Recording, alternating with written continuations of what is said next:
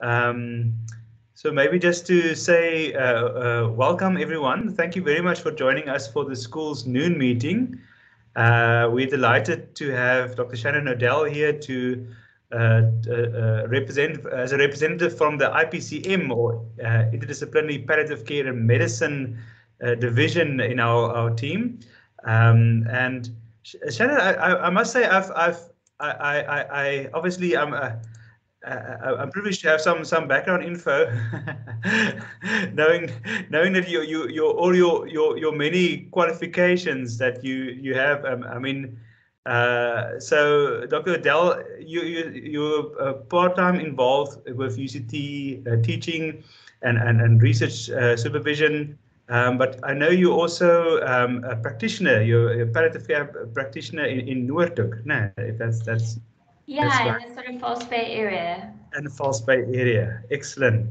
And you obviously have a passion for palliative medicine because you've done the postgraduate diploma and the MPhil in palliative medicine through UCT. But I'm also very curious to see that you have a certificate of competence in advanced health ethics from WITS. So that which really is an important combination of knowledge and skills to have. I can imagine just for your own practice, but also for the teaching activities, and particularly the focus of today's talk. Yeah.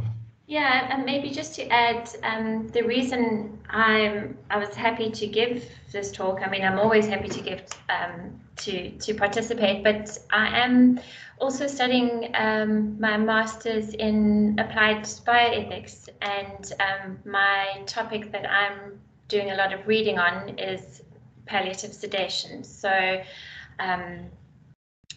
yeah, I'm really interested in it. Great, thank you so much, Shannon. And so over to you, and then we look forward to your presentation. I'm sure there will be questions and a conversation to follow from the presentation. Super. Thanks so much. Thanks, Klaus. So yeah, thank you so much for the introduction and for the opportunity of presenting today. The topic I have been doing a lot of reading about is palliative sedation and the ethics governing its practice. My objectives for today is I'd like to start by looking at the WHO definition of palliative care, and then also at various definitions offered for palliative sedation, looking for congruence as well as further clarifying some of the common terminology used in palliative sedation. I would also like to spend a little time on the concepts of pain, of suffering, consciousness, and hastening of death, and end by looking at some ethical principles that help in my understanding of justifiable indications for performing or denying palliative sedation.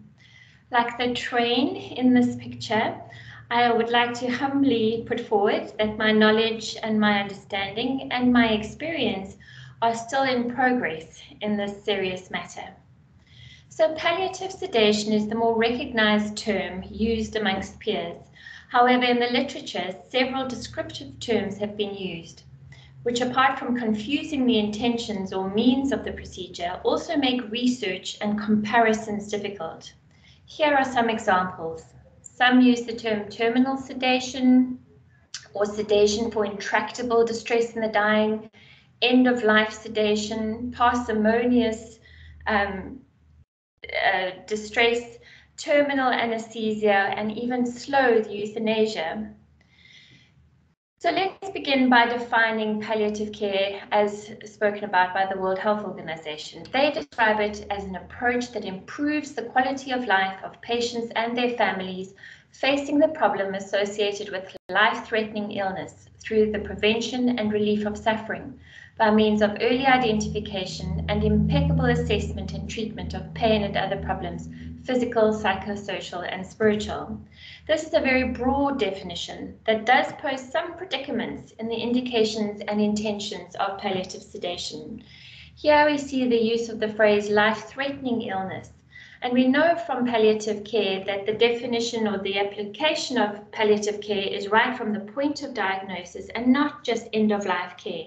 And therefore we might have some confusion when we start using the term terminal.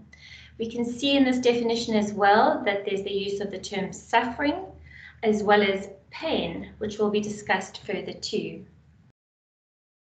In palliative care, we are always taught that pain is what the patient says it is, not what the doctor believes that it ought to be. And Dame Cecily Saunders, the doyen of palliative care, coined the term total pain to include and encompass physical aspects, psychological aspects, social aspects, and spiritual aspects of pain experienced by the patient as well as their family.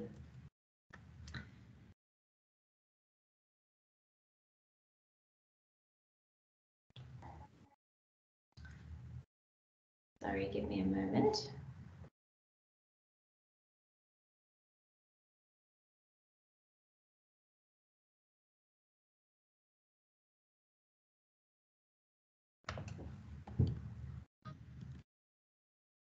I'm going to have to switch to this mode if you don't mind.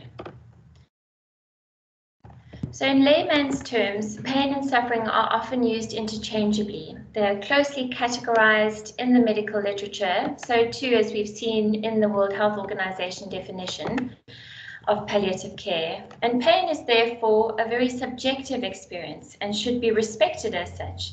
But the perception of suffering may require further interpretation. Castle points out that pain might be perceived as suffering when the pain is overwhelming, when the source of pain is unknown, when the meaning of the pain is dire, or when the pain is chronic. These experiences of pain may lead patients to catastrophize, feel their present life is out of control and devoid of their integrity as a person, and they may feel that their continued existence and future plans are threatened.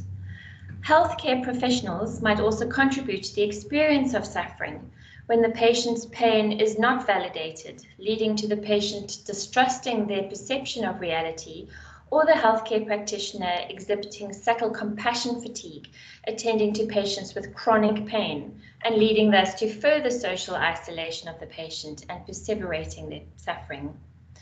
However, one must consider pain and suffering as being phenomenologically distinct. Being in pain, even great pain, does not necessarily imply suffering, nor suffering pain. Consider a mother experiencing severe labor pains who might view the experience as rewarding rather than suffering per se.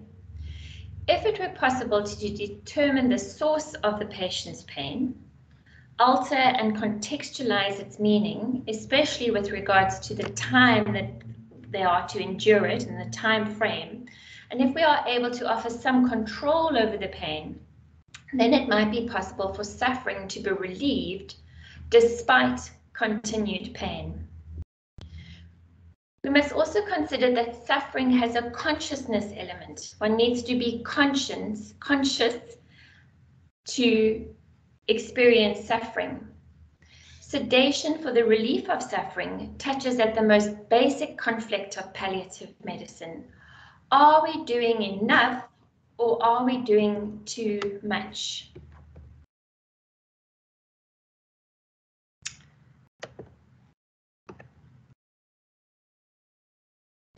The European Association of Palliative Care is underway with a large multi-center review of palliative sedation, and these guidelines from 2009 are being considered. Sedation can be considered for patients with intolerable distress due to physical symptoms and a lack of other methods of palliation. Note here that they don't mention psychological, social, or existential symptoms up front. Symptoms should be refractory after repeated assessments, and continuous deep sedation should be considered only in the very terminal stages of illness, with expected death within hours to days at most. Evaluation should be performed by a clinician with expertise in palliative care whenever possible, and evaluation should be multidisciplinary. Assessment should include estimates as to whether death is anticipated within minutes to hours, hours to days, days to weeks, or longer. And this introduces the concept of the fallibility of healthcare practitioners' prognostication and the burden placed on healthcare practitioners to get it right. The patient's capacity to make decisions about... Shannon? Yeah? Sorry, I'm sorry to interject. I don't want to lose your trail, but we just worried that your slides is not advancing. We're still seeing the pain, suffering slide. It sounds like you might be on the following slide already. Yeah, I am. What's going on? I don't know if you put it in slide mode again there. Sorry, I thought it was in slide mode. Can you see that? Perfect. Thank you so much. I'm so sorry. No, I apologize. Technical glitches. So thanks for bringing it up. These are the guidelines as I was mentioning about from the European Association of Palliative Care. So we got to the point that we're saying we're estimating and we're prognosticating about the time the patient has left, but also to evaluate the patient's capacity to make decisions about ongoing care. Needs to be evaluated, and if decisional capacity is in doubt, evaluation by a psychiatrist might be needed. The level of sedation should be the lowest level necessary to provide relief of suffering, and here we introduce the concept of proportionality. Intermittent or mild sedation should be attempted first, and later in these guidelines they make mention of psychological symptoms, noting that the presence of refractory psychological symptoms does not necessarily indicate a far advanced state of physiological deterioration. So sedation should be reserved for patients in advanced stages of terminal diseases, when psychological symptoms should be designated as refractory only after repeated assessment by clinicians with psychological treatment expertise, and those that have established a good relationship, a therapeutic relationship with the patient and their family, and have attempted routine approaches to management.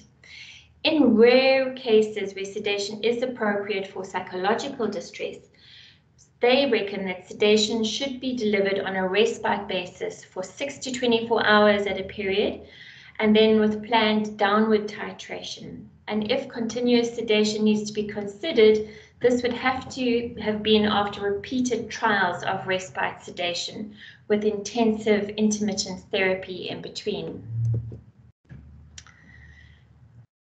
The other definitions of palliative sedation are given by the Oxford Textbook of Palliative Care, which says that it is the controlled induction of sedation, sometimes to the point of unconsciousness, to relieve severe refractory suffering of a terminally ill patient.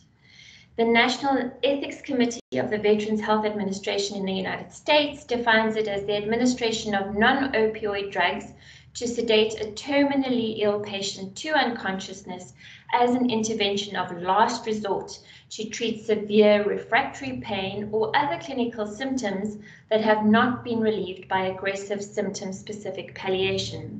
So we can see that in common to all these definitions of palliative sedation, there's the controlled administration of a drug, be it opioid or non-opioid, by a physician, that sedation of the patient is to unconsciousness or a degree of consciousness. The patient is deemed terminally ill prior to the sedation.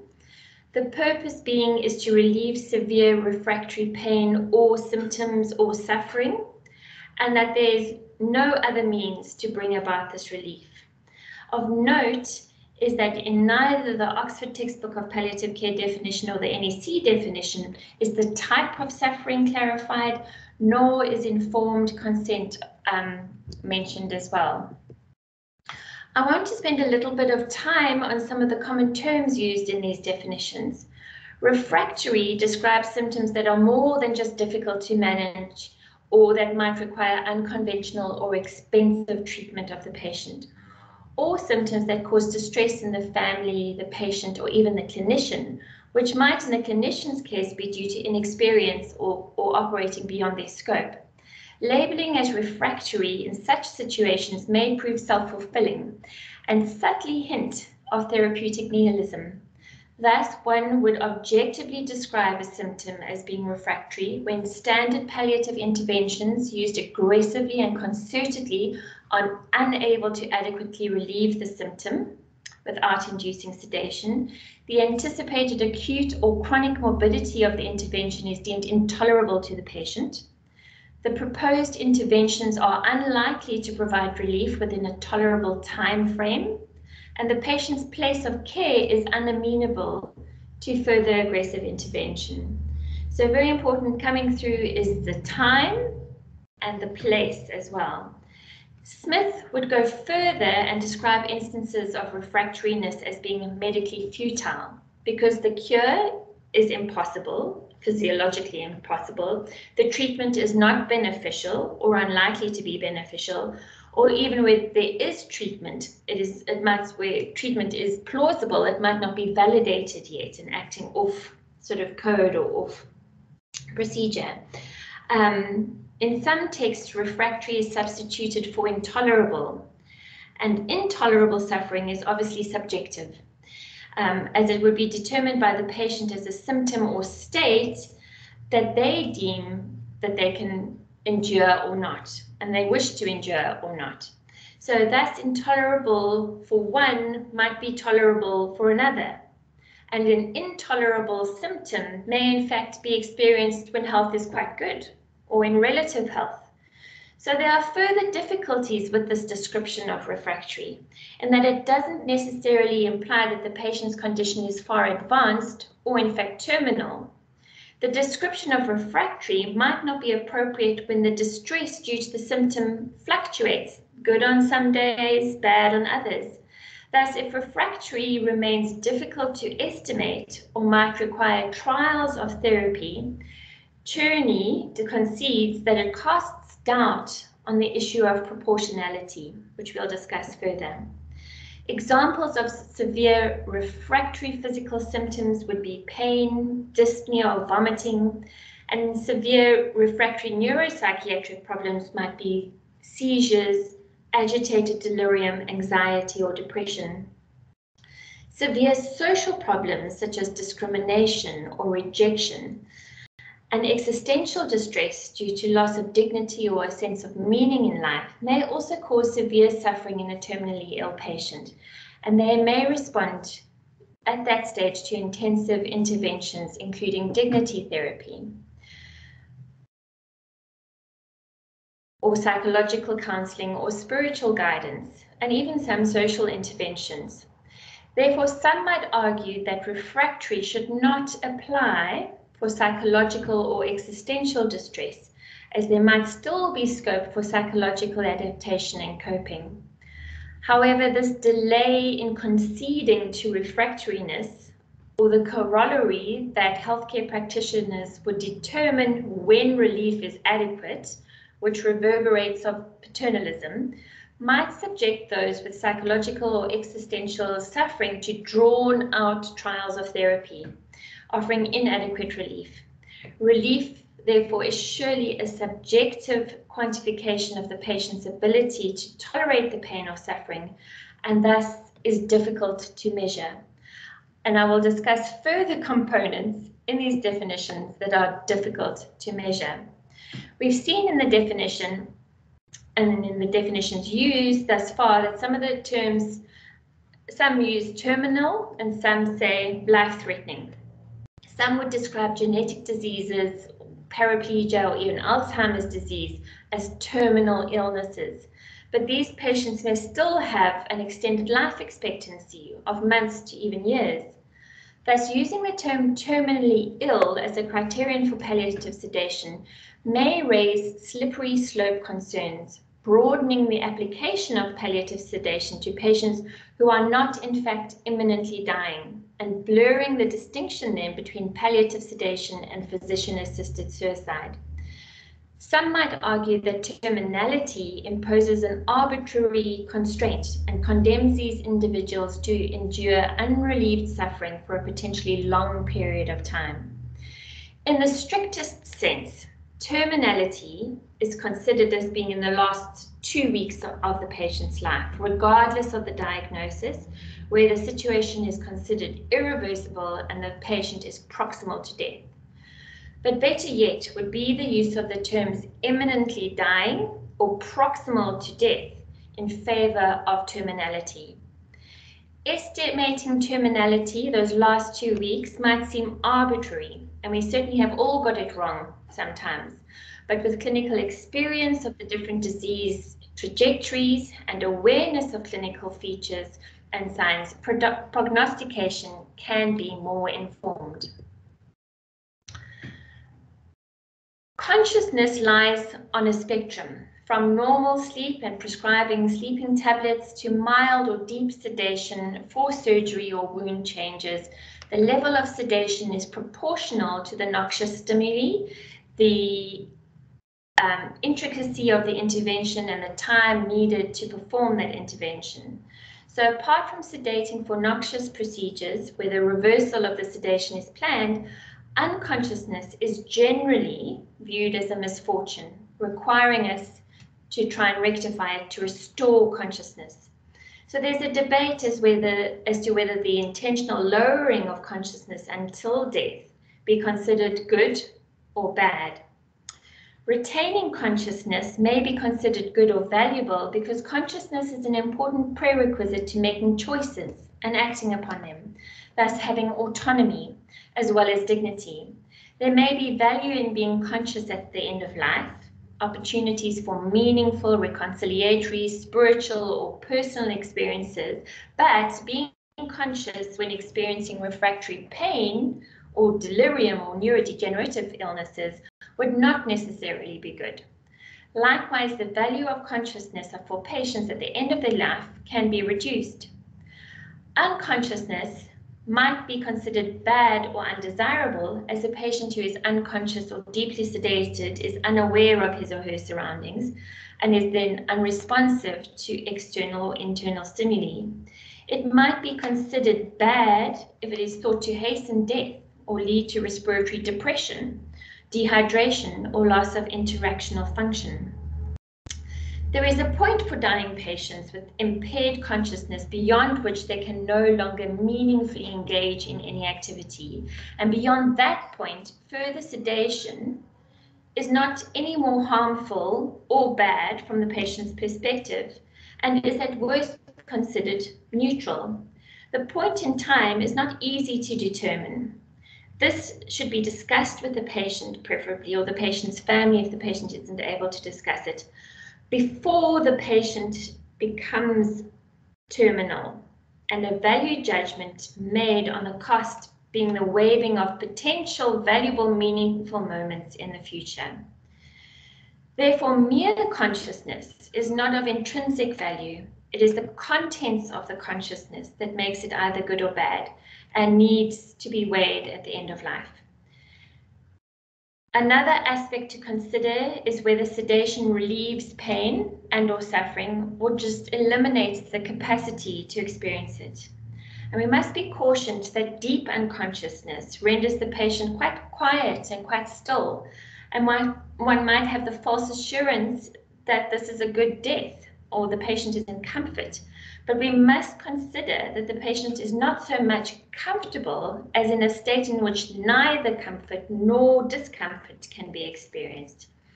And I would further state that the initial distressing symptom must still be addressed, as how are we to determine whether the patient is still experiencing, for example, nausea or not. The monitoring of ongoing sedation in dying patients using validated tools is an area that needs a lot more research.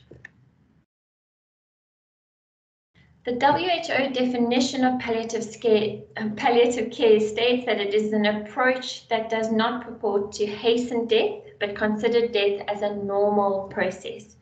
And there is broad consensus that when opioids are used appropriately and carefully titrated for analgesic effect, the occurrence of respiratory depression is a very rare event. But overcaution for this rare side effect should not permit undertreatment of pain at the end of life. However, the body of evidence pertaining to whether palliative sedation hastens death is actually of very poor quality, mostly due to the ethical limitations on research on this vulnerable population. In Sykes and Thorne's study, as well as Marita et al.'s work, they found no evidence of palliative sedation shortening life, but others, such as Quill, Lowe, and Brock, presuppose that palliative sedation may hasten death in some cases.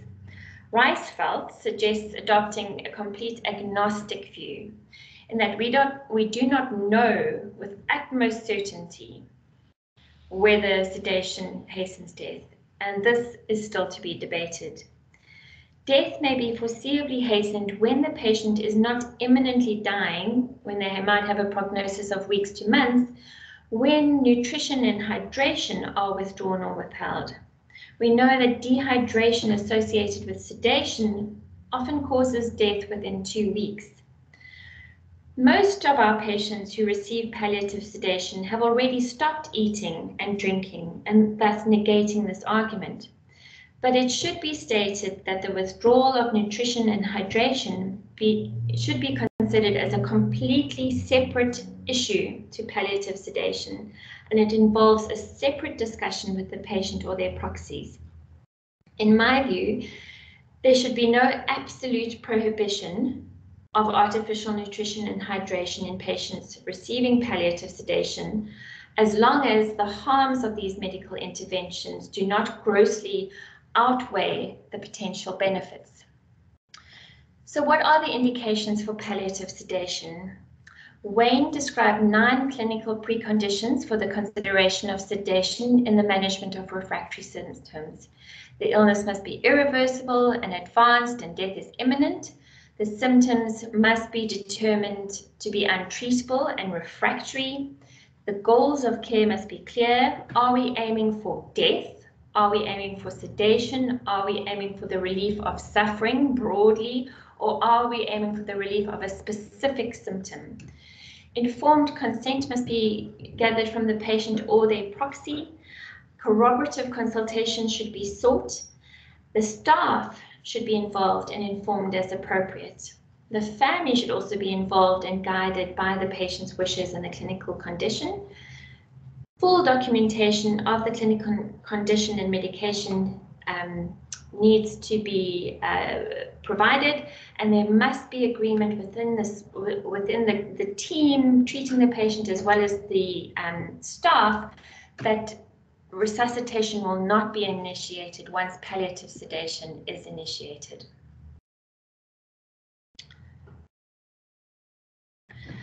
The Oxford textbook qualifies the use of palliative sedation for existential suffering for only the most extraordinary circumstances, yet unsatisfactorily does not describe what those might be.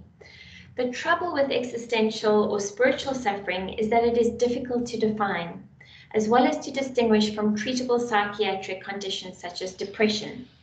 There is no single agreed upon definition of existential suffering that is sufficiently clear and concrete to offer guidance in clinical contexts.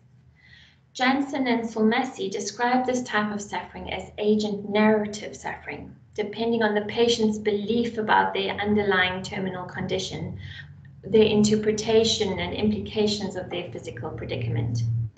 Some argue that the relief of existential suffering is beyond the scope of healthcare providers, even of medicine, and that pharmacological sedation for refractory existential suffering is disproportionate and thus not justifiable. Others might argue that refractory should not apply for psychological or existential distress, as we've mentioned, as there might still be scope for psychological adaptation and coping. However, this delay in conceding to refractoriness, we've said, and the corollary that the healthcare practitioner needs to consider when treatment is appropriate or whether there's adequate relief, is not acceptable. Existential suffering can be just as distressing as physical suffering. And we know that not all suffering, though, even suffering that is equally intense, is appropriately treated by the same intervention. So what can we do for patients that have existential suffering, if not sedation? We can't abandon the patient, but a promising non-medical intervention, which I mentioned earlier as well, is dignity therapy, which is trying to establish a sense of meaning for the patient, a sense of purpose for them, and still maintaining their self-worth during the stages of dying. The complexity and ambiguity of end-of-life scenarios requires very careful ethical deliberation, preferably making use of multiple moral frameworks and approaches. Most literature appeals to the rule of double effect for the justification of palliative sedation, but other ethical principles such as autonomy, intent, and informed consent are also important to consider. The mentally competent patient should be informed of the possibility of palliative sedation if their circumstances warrant it and criteria are fulfilled.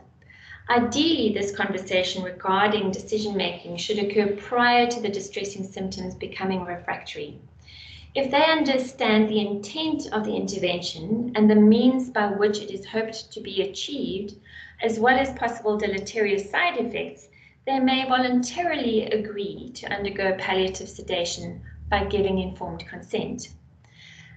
The healthcare professional should endeavour to obtain informed consent from the patient or healthcare proxy prior to initiation of palliative sedation. And like we've said, during these conversations, the healthcare professional must also discuss the further implications of this decision with respect to other life-sustaining treatment, such as the withholding or withdrawing of nutrition and hydration, as well as CPR. As the patient becomes progressively more ill and nearing the end of life, they might not be able to exercise their autonomy due to cognitive impairment induced by their disease, by drugs, or age-related changes. As such, these patients may not be able to consent to or refuse further procedures or interventions such as palliative sedation. Refractory suffering also renders the patient vulnerable. Thus, to what extent can such a decision actually be an autonomous decision, even when the patient is not cognitively impaired? Can the patient be said to be exercising their free will if the physical suffering is so extreme it would seem that there is no other choice than deep continuous sedation? The healthcare professional should also reflect on what his or her honest intent is and consider how that might be identified or defined. Are there any covert thoughts to hasten death? Intentions are manifest directly in interactions with colleagues or in clinical notes, and indirectly by observers making reasonable inferences on the choice and the usage of sedating medications, such as, is there monitoring of the patient distress? Are you titrating dosages appropriately? And are there other safeguards provided to ensure that there's proper patient care? The rule of double effect states that an action with two or more possible effects, including at least one good and one bad effect, is morally permissible if four provisos are met. One, the action must not be immoral, i.e. it must be moral, it must be legal. We can't want to kill the patient. The action must be undertaken with the intention of achieving only the good effects or effects. And then we have that utilitarian weighing up of the benefits versus the harms.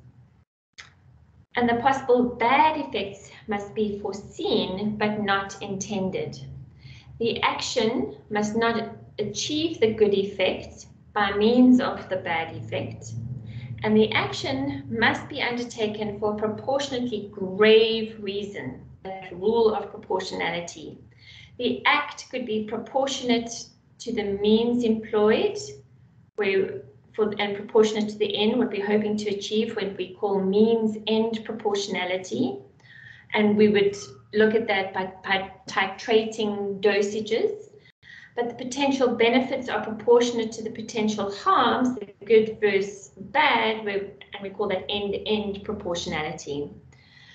The rule of double effect rests on a number of assumptions, though. It assumes that it is possible to distinguish an intended effect from an a foreseen but unintended effect. It also assumes the integrity of the physician having unambiguous intent and motive. In applying the rule of double effect properly, the intended effects must be carefully specified, and the proposed intervention or means must be considered as being able to achieve those desired effects. And thus the relief of suffering, as used in the WHO definition of palliative care, is far too broad an effect to have practical clinical meaning in the context of the rule of double effect. Good clinicians use specific drugs to treat specific symptoms, and under the rule of double effect can at times accept the possibility of loss of patient consciousness as a side effect of treating those symptoms.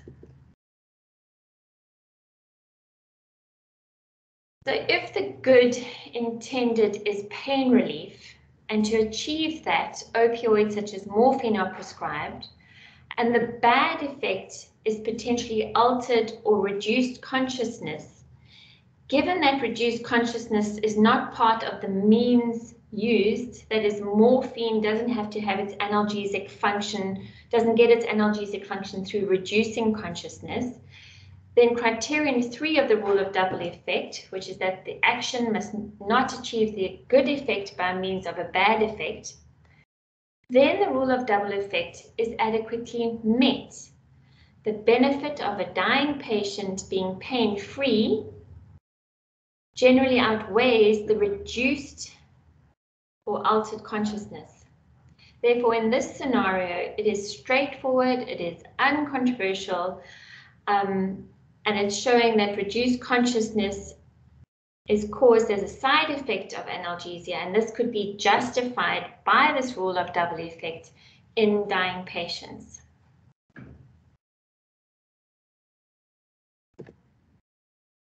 What about if the patient had refractory myoclonus and was imminently dying?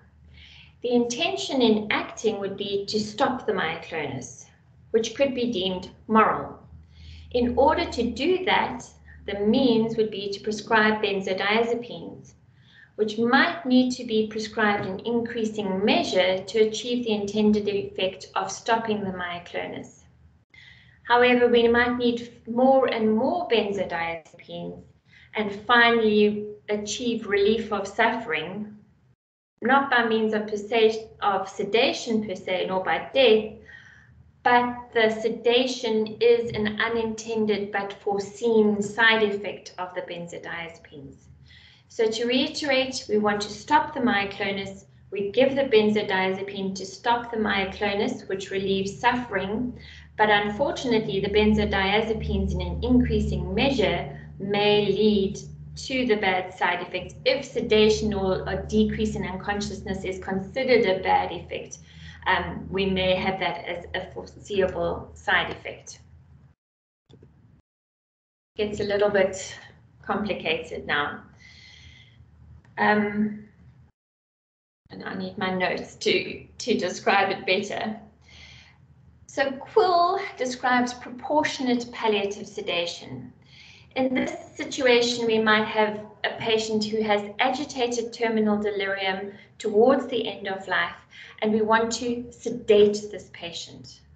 That is our intention, to reduce the delirium, to sedate the patient. So straight away, if we're considering the provisos of the rule of double effect, we might be questioned whether sedation or unconsciousness is moral. In order to resolve or relieve the agitation of terminal delirium, we may need to prescribe benzodiazepines and other drugs. The effect of those benzodiazepines might be some level of sedation and some dissociation with the symptoms, which may or may not be a good effect. So here you can see that unconsciousness or sedation is considered both as a good effect and a bad effect, and actually they're the same thing. So if we're being very strict with the provisos of the rule of double effect, we're missing that it's moral, we're missing that there are two possible distinct effects, and you might consider that the bad effect, the unconsciousness, is leading to the relief of suffering, and therefore the third proviso of the rule of double effect is also not achieved. Therefore, we might think that the rule of double effect doesn't justify proportionate palliative sedation. But remember what I said before is that it's only one means of looking at these particular scenarios, if we can't justify it by means of rule of double effect, we need to consider several other moral frameworks and see if they apply to the situation. And one might consider proportionality as something to look at. Right, so with proportionate palliative sedation, as we've mentioned, the level of consciousness is maintained at which the relief of the symptoms is achieved. In palliative sedation to unconsciousness directly, unconsciousness is the intended goal of the sedation rather than just a side effect. And here is where there might become some trickiness. And when in this state, we would keep the patient unconscious until death.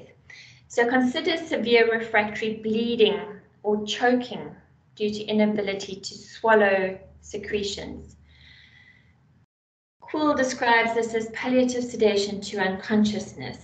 So if we were to apply the rule of double effect to the case of terminal hemorrhage or choking, the rule states that the action must not be immoral. So here we know we're wanting rapid sedation, and we might question whether that decrease in level of consciousness is a good or a bad thing. Some may question it, and therefore the morality of it is questioned.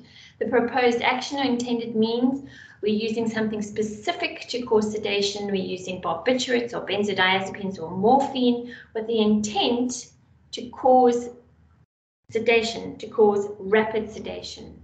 And whether sedation again is considered good or bad, we are allowing for the relief of suffering for the patient in those extreme circumstances. And I would think that proportionality in that situation is appropriate to consider as justification. But in terms of the rule of double effect, death might be the bad effect, which might be foreseen but not intended. But the good effects might lead to that bad effect of death. And some would say that in this situation, the rule of double effect, because those four provisos are not sort of ticked off, we can't justify this situation with the rule of double effect. So again, our intention is not to hasten death in this situation. It's not to end the patient's life. And we need to consider other means, other ethical, moral frameworks in order to think about this scenario. So if we think about voluntary euthanasia using the rule of double effect, here our intention is to hasten death. And obviously, you know, from a moral standpoint, from a legal standpoint, that is unacceptable. We can see the intention of the healthcare professional by the intended means that they're trying to achieve that means. So the use of large doses, disproportionate doses of barbiturates or morphine, or even something like potassium chloride or whatever, shows that the intention is certainly not proportionate. It is not just merely sedation. It is not merely relief of suffering. The intention here is in fact to cause death, and by causing death we are then getting the good effect of the relief of suffering. And therefore, in the case of voluntary euthanasia, if we consider the intent of the action, the means and the effect, and of course the morality of it, we cannot justify voluntary euthanasia using the rule of double effect. And I think we'd all agree on that. So I think you'll have seen how confusing and indistinct the terminology is in the various definitions I've put forward. But I hope I've piqued your interest in further considering the context and the meaning of pain and suffering in your patients, and the values they might place on being conscious or not, as well as challenged you to consider your actual intentions when deciding courses of actions. I hope that your approach to refractory suffering will not be nihilistic, but there would be engagement with palliative care colleagues on whether palliative sedation might be an appropriate intervention. And I hope you understand the rule of double effect a little bit better, as it can be quite reassuring in some complex situations. Lastly, I hope you will read up more, like me, on palliative sedation and think about contextualizing it to our clinical settings so that we'd be able to offer a reasonable defense to proponents of palliative to physician-assisted suicide and voluntary euthanasia. But this is a vast topic and I've not considered or covered everything by any means. But thank you so much for listening, despite the different uses of technology and different devices. But thank you for listening and for attending this meeting. Those are there as well. Thanks, class. Oh, thanks so much, Shannon. I can understand now why you needed to access those notes. Yeah, there was a lot to say. And unfortunately, yeah, my mind can't retain all of that all the time, and to then try and explain it succinctly. So thank you for being gracious in allowing me to use my notes. No, of course. I really, really enjoyed your talk, and I think you did really well in like you said, piquing our interest in getting to know more. And also, I think your advice about making it a team decision and including the patient and the family. I mean, that's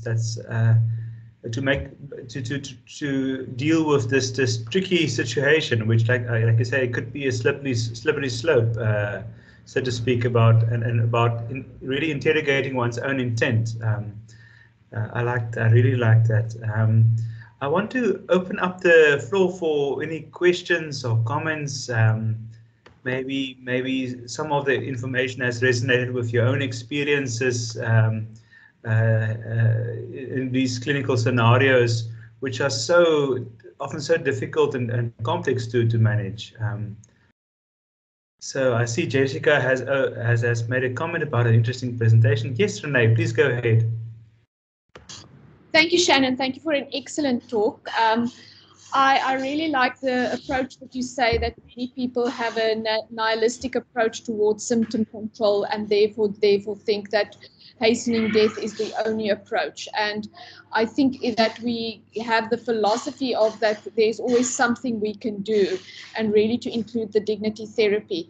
I think we were just in a meeting now and looking at how few people are actually palliative care trained in the Western Cape and how much we still need to do, really to reach out to more trained palliative care physicians if you get to a situation where a person feels hopeless with the symptoms that you are faced with. Thank you very much. Thanks, Renee. And I really want to stress that we need to do more work on understanding palliative sedation and the ethical considerations regarding it, because we will come against opposition when laws might change, when public opinion changes towards physician-assisted suicide or euthanasia. We need to know exactly what we are talking about, what the indications are, what the risks are, so that we're able to have the competence as palliative care providers in providing safe, effective, justifiable palliative sedation to patients in those situations. So I really think, we need a lot of work to be done. The EAPC is I think they've put 5 years. They're in a long process of reviewing palliative sedation. It's a topical, controversial discussion amongst palliative care providers, amongst legal people, and it's incredibly interesting because it brings many philosophical issues to the fore. It runs at the core of what a medical person is, what is our scope of practice, particularly when we consider suffering per se, or existential suffering. So we certainly need to grapple with these things and discuss them and learn about them and read about it more, because I suspect we are going to be questioned more on it in the future. Thank you, Shannon. I see there are 2 hands. I think Johan was first and then Maylene. I thank you for an amazing talk. I just want to clarify, or want some clarification. Maybe I misheard or misunderstood.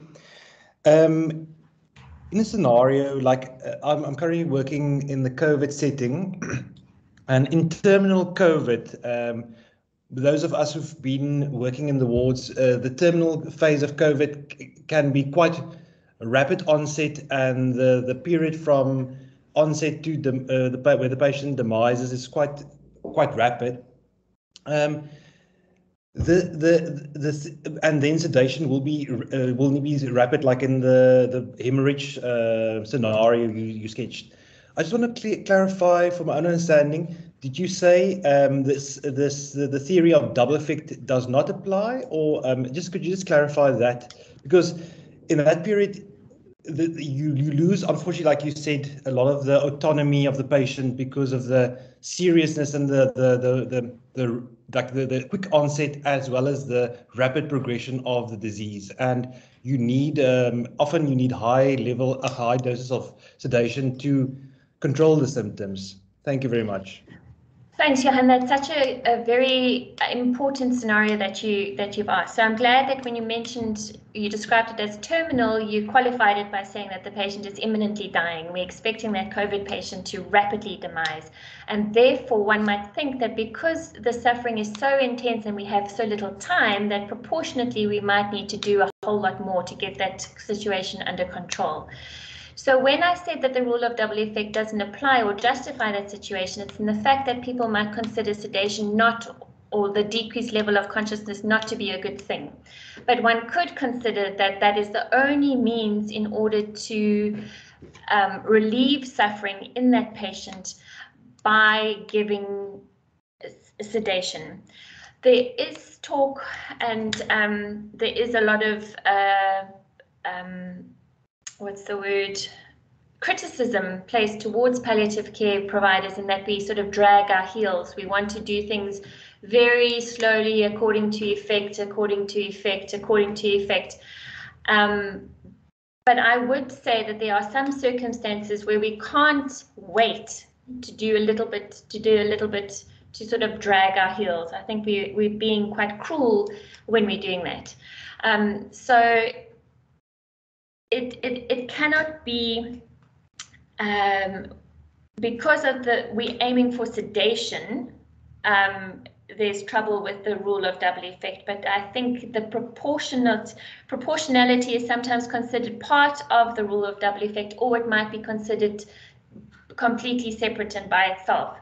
And it is very difficult to incrementally or titrate dosages, and therefore your intent might be questioned when a situation is so dire. So also for someone who is being extubated, a palliative extubation, we don't have time to incrementally give the patient benzodiazepines or morphine, which might take a few minutes to act. Those few minutes, the patient is suffering.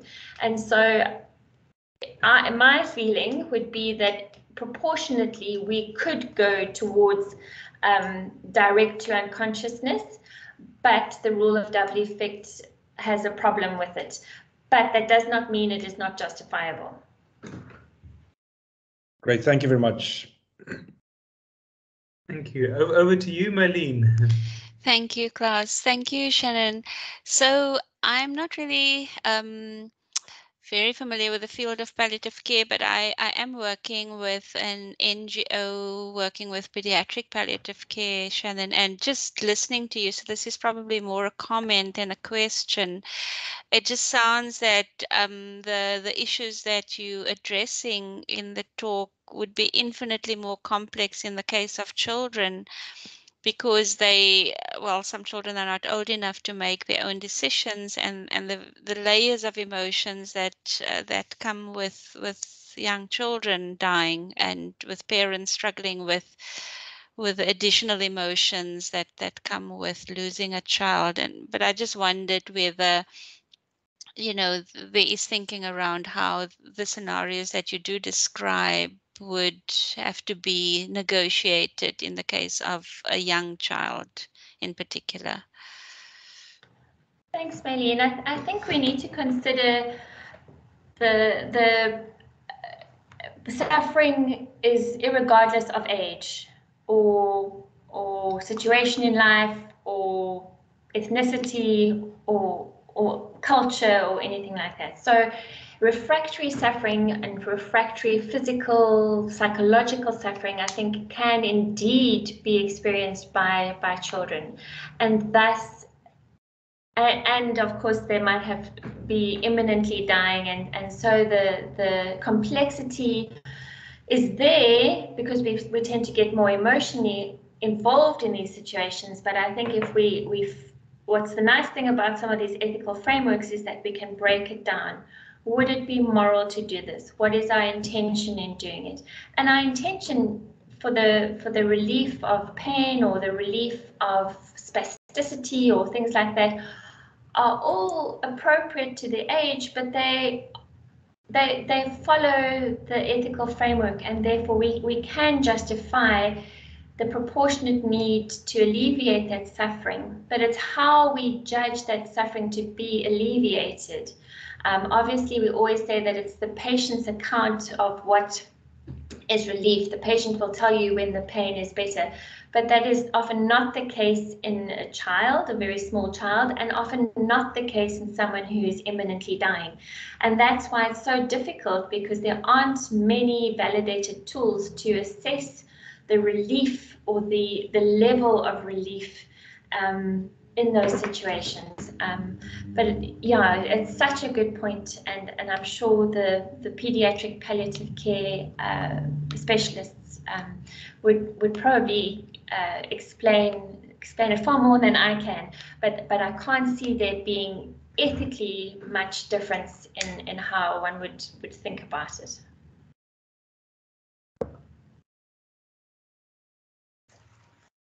Thank you very much. I see we're almost at the top of the hour. I don't see any more hands or comments, questions. I think that all that remains for me to say then is to really thank you again, Shannon. Yeah, for sharing this amazing presentation. I think, and also for helping to create awareness for the need for palliative care, and also the ethical lens, looking at how we can relieve suffering, especially in terminal illness. Thandi, I see your hand. Is there a last remark from your end? Yes, sir. I did step up a bit, so I'm not quite sure if I missed this question being asked, but I really would like to know, in South Africa, do you perhaps have an idea of how many cases of euthanasia have we had? Well, euthanasia is not legal, so it would be hard to have records of it. I anecdotally discussing things with some colleagues and some allied healthcare professionals, even some families. There's been, the slip of, well, we just gave this to hasten death. I've certainly had patients said, oh, my previous doctor gave me a pill that if something should happen, I can just, swallow this and it would be the end. So it's certainly happening. There's certainly a sense that there is suffering or symptoms that are not being adequately managed by patients, particularly as they are dying. But a number, I'm not too sure. Okay, and then one last question. Is it something you would, I guess, advocate for in South Africa? What? Just clarify what you asking? Euthanasia to be legal. I don't think euthanasia, the intentional hastening of someone's death, even if they are autonomous and really wish it, I don't think it can be a justifiable practice. So no, I would not advocate for euthanasia to be legalized. I can see circumstances where patients might consider that they have the right to die, and certainly argue that they shouldn't be forced to live. But I don't think that's something that can be imposed upon the medical profession to do that. So I would not advocate for euthanasia, absolutely not, to become legal in South Africa. And that's why we need to understand palliative sedation, so that we can advocate that there is an option. And certainly in some of the big legal cases in the States where they disallowed physician-assisted suicide, it was because there was palliative sedation available. I think in France, they've now allowed palliative sedation and sort of said that it is the standard of care, that everyone has the right to palliative sedation, and some are cautious then that might be the Trojan horse for allowing euthanasia to come about. So we have to be very, very careful in how we go about it, very strategic, and very sound ethically. And I think we need more discussion and more education on it, so that each one of us knows what our intention is and what our understanding of palliative sedation is. Thank you very much. Thank you, Thandi. I see also your comment in the chat, and you're very welcome. And I think it's such an important question. I wonder, Shannon or Renee, should colleagues be interested to learn more or engage more? How would you suggest that they contact you or reach out to you? Is it maybe via email or through our website? Yeah, should I quickly pop my email address in the chat? Oh, that's a great idea. Yes. Because I think there's clearly a need and a desire to understand this particular concept more clearly, but I think obviously also in terms of creating awareness around what palliative care is. I think there's some misinterpretations about the role of palliative care, and like Renee said earlier, we are very keen to expand access to quality palliative care by trained providers, and really incorporate it in our undergraduate, postgraduate, as well as CPD programs for healthcare professionals. So I think we want to make use of this maybe slightly unsolicited marketing opportunity to also encourage colleagues to engage with Shannon and Renee and find out more about ways to engage, and also to learn more about some of these aspects. But I really also enjoyed today's conversation, which bridges that into bioethics or medical ethics, which it's like you said, is everybody's business. It's not something we can ignore, and clearly there are some uncertainties around, particularly how to manage that terminal phase of our loved one's life and our patient's life, and to make that to really help to end suffering in that phase. So thank you so much for enlightening us and for your time in this very well-prepared presentation.